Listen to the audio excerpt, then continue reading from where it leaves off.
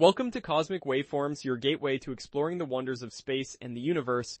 Like, share, and comment below to join the conversation.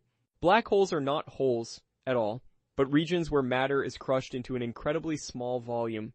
Their gravity is so intense that nothing, not even light, can escape once it passes the event horizon. Imagine compressing the sun into a sphere just a few kilometers wide. A black hole with that density would trap light like a perfect one-way door. Around many black holes, swirling accretion disks of superheated gas form, emitting X-rays and visible light. In these extreme disks, some of the infalling material is blasted out along the hole's spin axis as twin jets of particles and radiation. Confined by magnetic fields, these jets rocket through space at nearly the speed of light. The result is like a cosmic laser, narrow beams of energy that can extend for millions of light years and tear through interstellar clouds.